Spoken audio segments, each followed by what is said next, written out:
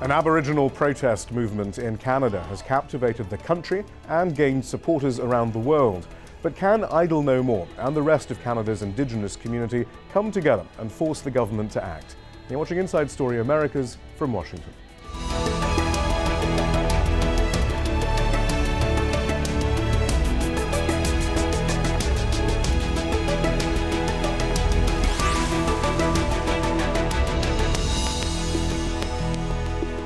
Hello, I'm Shihab Rutansi. The Idle No More movement in Canada, a nationwide call to action by Aboriginals, has gained significant momentum in recent weeks. It all began as opposition to a far-reaching set of laws introduced by Prime Minister Stephen Harper. The movement says that, among other provisions, Omnibus Bill C-45 threatens Aboriginal treaty agreements and sovereignty. Almost 2 months ago, Chief Teresa Spence began a hunger strike in protest against the bill. More protests spread across the country and even internationally. There's been a call out for increased demonstrations right across the country, including even some economic disruptions. The movement has brought together various Aboriginal groups in Canada, fed up with their living conditions and treatment. Many of the more than 1 million Indigenous live in poverty. They lack clean water, housing and proper sanitation. But it's also mobilised environmental activists and those who feel the Canadian government has been acting undemocratically. Essentially what Mr. Harper has done us a favour, because he's bringing all the people together, and not just Aboriginal or Indigenous people, but Canadians as well, because of the kinds of corrupt laws that he is passing, because he is a majority government, and it's an abuse of power. It's a racist attitude. But while the movement is united in its cause, not everyone agrees on the best approach to make the Harper government back down. Joining us from Toronto, a spokesperson for the Idle No More movement, Pamela Palmater. And from Winnipeg, we have the Grand Chief Derek Nepinak from the province of Manitoba. And in a moment, we'll be joined by Tim Powers. He's a former government advisor on Aboriginal affairs and a conservative strategist. Pamela, first of all then, let's begin with Friday's meeting, in which some members of the Assembly of First Nations leadership did meet with the Prime Minister, Stephen Harper, and those who attended said they were pleasantly surprised. Do you share that optimism that was being expressed? No, not at all. There was nothing new that came out of that meeting that wasn't already on the table 20, 30, 40 years ago. And, you know, just as a point of clarification, that meeting that happened was a meeting between the Assembly of First Nations and Prime Minister Harper. It wasn't a nation-to-nation meeting with all of the First Nation leadership. The vast majority of chiefs that were in Ottawa were standing with the people outside at the protests. So that's what's so interesting, Chief Nepinak. Grand Chief Nepinak, I mean, you refused to attend. Why did you refuse to attend? Well, first of all, I'll just say for clarification, I'm not from the province of Manitoba. I'm from the ancestral lands of the Anishinaabe people here in the Treaty 4 territory. I refused to participate in the meeting because the mandate from the Chiefs of Manitoba was to ensure that we stood behind Chief Teresa Spence and Raymond Robinson from Manitoba, who put their life on the line to change the discourse and to change the rules of engagement with a conservative government who's keen on applying Indian Act policies and managing the Indian relationship instead of really dealing with us on a truly nation-to-nation, treaty territory by treaty territory relationship and foundation. Can you see why, though, some members of the Assembly of First Nations did attend, Grand Chief? Absolutely, I can see why. You know, a lot of our communities are in such disarray and living in a constant state of crisis that oftentimes some of our leadership see that it's best to get what we can while we can get it. And it's from that angle of opportunism and that angle of deficit perspective that I think sometimes chiefs go to the table and take whatever crumbs the government of the day is willing to offer. Pamela, the sort of outcome, the sort of issues that seem to have been resolved in that meeting did seem rather vague there. Continued high-level dialogue, enhanced oversight. Do we really know what was discussed? How much transparency was there in the first place? But I mean, what should we make about these sort of broad headlines as to what came out of that meeting?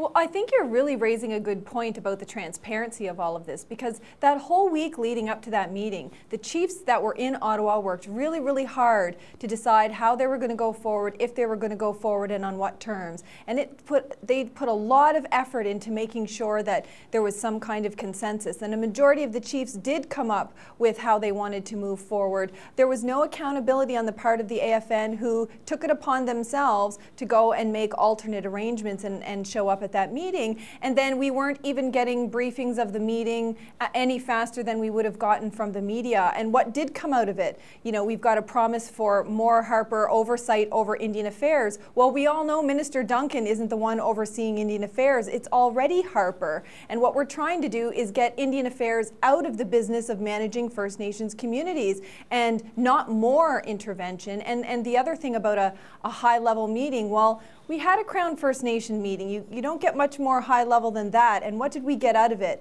We got significant funding cuts to First Nation political organizations and communities, and a whole suite of legislation that's going to increase paternalistic control over our communities instead of decrease it. So I'm not hopeful that anything more has come out of this meeting than did the Crown First Nation gathering. Grand Chief, you mentioned Theresa Spence. Her position has been she will meet with Prime Minister Harper if the Governor General is also at that meeting. Is that your position then as well?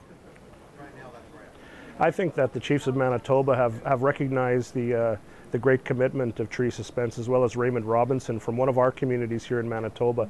They're willing to put their lives on the line for a very simple meeting with the Governor General, with the Prime Minister and First Nations leadership, and that's where we entrenched our position, and that's where we'll stand united moving forward. I wonder if you could perhaps explain then to international viewers why the Governor General's presence is so important, given his is a largely symbolic role. Well, you're going to hear different arguments, and if you look at the Governor General's role as purely practical, certainly arguments can be made that he has no real power in the Constitution of Canada. But there is one very significant element to the role of the Governor General, and that is that he's the representative of the Crown. And we're really basing our discussion on the fundamental relationship with the Crown, and that relationship runs like a common thread from generation to generation, tying the people that are alive today, the treaty people who are alive today, back to those very first and original agreements that go back hundreds of years with the Crown, that are based on mutual respect, mutual recognition, and nation-to-nation friendship and opportunity. And that's what we're really about when we talk about the Governor General. It's a principled approach, regardless of the practical limitations that Canadians may see on the Governor General today. Right, and then Grand Chief, I mean, you came out with a very strident statement, though, that these are demands and not requests, and indeed, and has often been pointed out, the Aboriginal communities have the potential to bring the economy to its knees by blocking resource development, presumably, and so forth. All the economic policies that are so key to Stephen Harper. Was that a threat then? Were you making some sort of specific call to action? I think what we've witnessed is we've witnessed a rise in the grassroots people once again towards empowerment. And we do believe that as political leaders that we do work and we are accountable back to the grassroots people. And I think that the grassroots movement that we see in Idle No More is a movement that's seated in the true power of peace and truth, first of all, and kindness and respect and all those fundamental things that characterize Indigenous people in this part of the world. We are a peace-loving people, that first and foremost. Now, if certain activities are undertaken by certain groups to block railroads or to interfere in pipelines and so forth, that is an expression that we do not endorse. However, with that said, you know, we've been living under very tightly controlled economic sanctions for generations now as Indigenous people. We believe that exercise of policy management that successive Canadian governments have imposed on us is a form of violence. It's a form of economic violence, denying Indigenous people true participation in what could be a very powerful Canadian nation state. Right, and it's interesting that one of the founders of Idle No More, Sylvia McAdam, has been critical of some of the blockades that have taken place. She told the CBC in an interview, "I think those portray a message of aggressiveness that's not peaceful." Having said that, though, Pamela, we talk about the grassroots, we talk about the exploitation, we talk about the rising anger. Isn't this just another example then of the leadership of these movements perhaps becoming overly pragmatic, really, and then deciding, okay, we can do a deal, when actually maybe some of the muscle that is in this movement is precisely in civil disobedience. That's how you get leverage. Well, I think you really have to understand what we're talking about here. So first of all, you know, the founders which started the hashtag and the call to action, they're not the leaders of the movement than I am. It's the grassroots people that are taking this on. And the one thing about this movement, aside from it being in partnership with Canadians, is that it respects the sovereignty of individuals and respects the sovereignty of individual nations. And, you know, when we're talking about peace and friendship, because this whole movement is based on our inherent rights, our relationship with Canadians, and the peace and friendship foundation of our treaties, there is nothing inherently aggressive or violent about temporary traffic slowdowns or temporary border slowdowns. That's a fundamental misunderstanding of what's actually taking place. For the most part, it's handing out leaflets, educating Canadians, and we've found right across the country, Canadians get out of their cars and join us on these temporary slowdowns. So it's the terminology that we use to talk about the movement, whether it's a violent blockade, and we haven't seen that yet. And our calls all across the country have been for peaceful temporary slowdowns or peaceful marches or peaceful round dances. No violence is involved or envisioned whatsoever. I wonder whether this is... And I would... No, go ahead. Sorry, I was just going to add about the Governor General, because I think that's a really important conversation. Most people misunderstand that his role is just symbolic, and there is a lot of symbolism here because he's representing the sovereign queen, and that's who we sign treaties with. But don't forget, he also retains the royal prerogative power of that sovereign, and he has the ability to remove the Prime Minister from office. He has the ability to stop things happening in Canada that are unconstitutional or that are putting Canada in jeopardy. And if you take, for example, should the Prime Minister act above the law? Well, many of us feel that the Prime Minister is acting above the law with these omnibus bills and all of the other legislation that violates our treaties. Why? Because they're constitutionally protected. So the Governor General has the potential to come in and address some of these issues. And I think it's very important that he be in attendance. It might be not a bad idea to hear what Ellen Gabriel said. She was the chief negotiator for the last major uprising, what was known as the Ochre crisis of 1990. Here's how she summarized what was going on now in Canada. I think it's a movement of the people, it's the movement of the oppressed, and it's a movement of the grassroots, because they're informing the leadership now, who has for too long taken too much of a moderate view in advocacy for our rights. And I think that brings power to the leadership if they want it. But if they're not going to use that kind of strength, then it weakens the unity. And I'm pleased to say now we can bring in Tim Powers. He's a former government advisor on Aboriginal affairs and a conservative strategist. We'll get into some of what Ellen Gabriel was addressing in a moment. But Tim Powers, I think you were able to hear some of our discussion in the last few minutes. If this key sticking point to aid conflict resolution is simply to have a meeting involving the Governor General, why not have that meeting? Well, there was a symbolic meeting with the Governor General, but in terms of the way our Constitution is structured, the Governor General is the symbolic head of the government. It is the Prime Minister and his cabinet who ultimately make the day-to-day decisions that have the ability to change the lives of many of the people who are asking for change. So if you want outcomes, it's the Prime Minister you should be meeting with. But clearly if you want outcomes, you need the Governor General at that meeting. I mean, otherwise you're not going to have the all-encompassing negotiation. Well, I challenge you on that. I mean, I think as has often been stated, and Pam and others have talked about it, certainly there's an important relationship between many First Nations and the Crown, and the Crown is represented in Canada by the Governor General, but it's the policies of the Prime Minister. And I think there have been many First Nations leaders, and some of them spoke about this last week, who were happy enough and understood the way our system worked. I think Matthew Kuncombe, the former Grand Chief, spoke spoke of this as well, that working with the Prime Minister is the way to get this done. I think the danger is to get distracted in who meets with whom rather than actually meeting to get some things done and focusing on some targets. And I think that's part of the frustration, not just within the Aboriginal community, but also with the government. Where should the focus be? Because Idle No More arguably has a bunch of different things it would like looked at.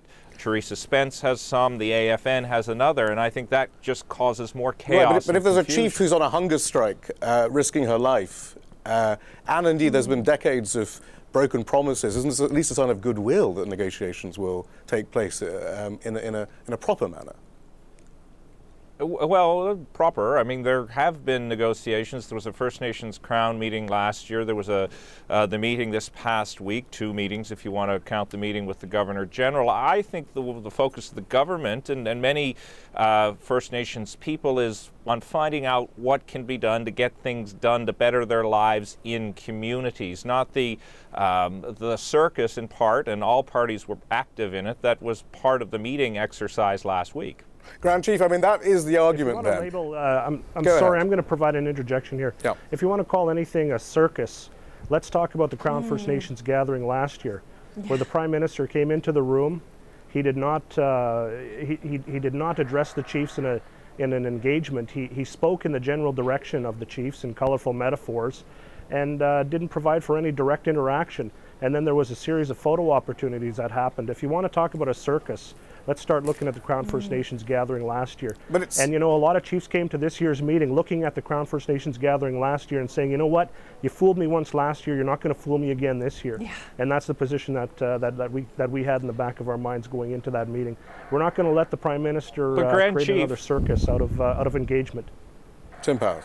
Yeah. But Grand Chief, wasn't it your only? It was the chief of the Aboriginal Assembly of First Nations that represents you, Mr. Atleo, Chief Atleo, who had wanted these meetings as well. I think there's a split in the community. I think you would grant me that over the effectiveness or non-effectiveness of these things. But it was the First Nations leaders themselves that were pushing for another meeting. So it does beg the question: if the last one, according to you, was a circus, why did the leaders want a meeting of a similar tone and tenor? I think this is very interesting because, Pamela, this does raise the issue there. Yep. This movement is often called Idle No More, but it is much more disparate than that. It's a patchwork of different organizations, of communities. There's Idle No More, there's the AFN, who we've mentioned, the Assembly of First Nations. There are those within the Assembly of First Nations who don't necessarily agree with their leadership. There's Teresa Spence. There are other indigenous groups, there are progressive forces. Do you not see then perhaps that this is where the government is going to try and strike, though? It is, I mean, classic colonialism 101, there, isn't it just going to be divide and rule? How are you going to keep all this together? Yeah.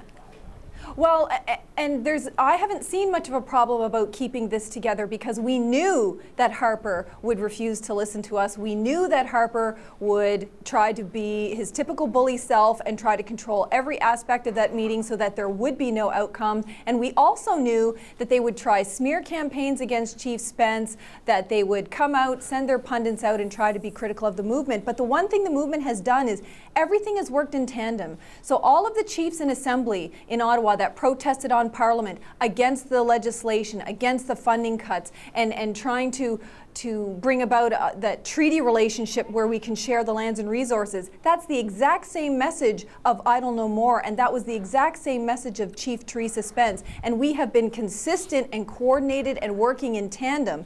The only divisive part here was Harper's control over certain elements of the AFN and trying to get everything off the rails. But that hasn't changed anything. But might that not be key, though? What happened with the AFN? Grand Chief, might that not be key? Because clearly this is the argument that's being made. There's that technocratic element of the AFN leadership who does believe a deal can be made to help those suffering in Aboriginal communities now. And then there are those with a more who've decided enough is enough, that this is time to redress these imbalances once and for all, and indeed make the government admit its colonial past and colonial present.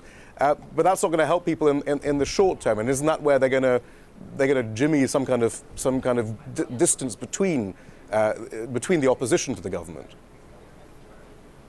Well, certainly, I think we'll certainly see an attempt to try to, move in a practical kind of way and take what we can while we can in this particular moment. But there are a number of chiefs right across the country, and even though certain regions had representation in the Prime Minister's meeting, it does not mean that there's not a fraction within the provinces or the territories that were in there, because there certainly is. There's a very large number of chiefs who are tired. Standing with grassroots people who are tired of the constant policy application of the Harper government, tired of prescriptive timelines, prescriptive agendas, predetermined agendas going into these Ottawa meetings. You know what, we're going to stand with our people. And within the circles of influence that we do have, if we stand strong on our principles, there will be consistency across the board, regardless of what organization is sending what message. There is consistency at the fundamental level, and for that it was a great victory last week. Tim Powers, is the fundamental problem, though, isn't Prime Minister Harper's entire economic strategy based on everything that those currently opposing his government in the streets are against? I mean, it's that fundamental neoliberal economic policy and sort of drill baby drill attitude, which he has no intention really of changing. Isn't that possibly why there's a lack of trust about the seriousness of the government?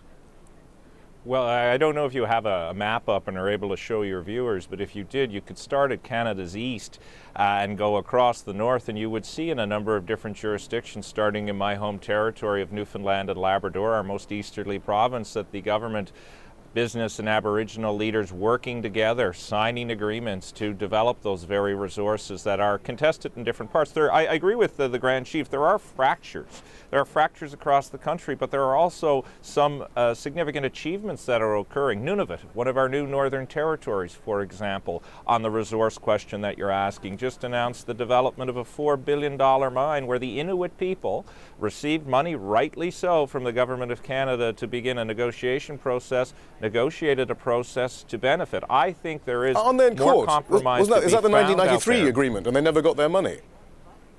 Yeah, Pardon? exactly. Aren't they currently in litigation? Right. That's a really good example. No. The Baffin land, no, I'm talking about a $3 million fund, which I'm happy to provide to you, that was given to them to help come together to move forward the Baffin land project. I thought they were suing. Create $4 billion worth of opportunity. No, sir, they're not. Well, Pamela, what do we make of that then? So there is this harmony then? Yeah, well, I mean, you need to talk to Nunavut, because Nunavut has been saying for years and making presentations about how while they had this wonderful historic agreement, Canada has consistently failed to live up to its obligations. And it's not just Nunavut either. There are other self-governing communities who signed agreements many, many years ago, and the federal government has failed to live up even to the spirit of modern day agreements. They're constantly saying that they can't live up to the spirit and intent of historical treaties. Well, they certainly have the same problem with modern agreements that their own lawyers negotiated. So there's not a lot of good faith all the way around in this relationship.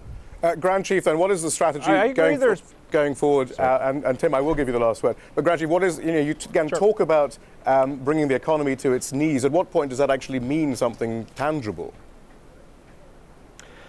Well, our strategy here in Manitoba has always been to try and work in peace and harmony where we can, and that means that we're putting together practical steps within Canada's Constitution to look at the natural resource transfer agreements, to look at ways of restructuring the relationship so that we can reattach ourselves as the Indigenous people back to the land. And we believe that the practical way of doing that is by building processes towards creating opportunity to realize tangible benefits from resource development.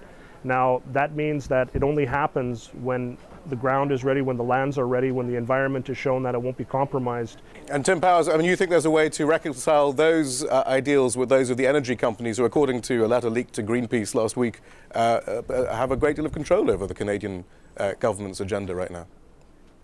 Well, it's already happening, Shihab. I would cite the example, I think it would be familiar to Pam and the Grand Chief, of the Labrador Innu, who have signed what's called a New Dawn Agreement to be able to be active partners and owners in the largest hydroelectric development in North America, the Lower Churchill project. I agree with the Grand Chief. There should be more of these, but they're out there. Attawapiskat, where Chief Spence is from, has an agreement, an impacts and benefits agreement with De Beers. I think that has to happen. I think it is happening. And I think everybody should be able to benefit from it. And prior to our further discussion, or in relation to our further discussion, what I was talking about was the Nunavut Resources Corporation, the money that was invested there on the 17th of April of last year. All right, thank you, Tim. Tim Powers, Pamela Palmater, Grand Chief Derek Nepinak. I realize we didn't talk about climate change and actually the impact of this drilling on the Earth. We will do that in another show to come. But that's it from the team in Washington, D.C. for now. Don't forget to follow us on Twitter and Facebook, where you can find more information about the program. And we want to hear from you. Tell us what stories you think we should be covering. Send your ideas directly to us at insidestory@aljazeera.net.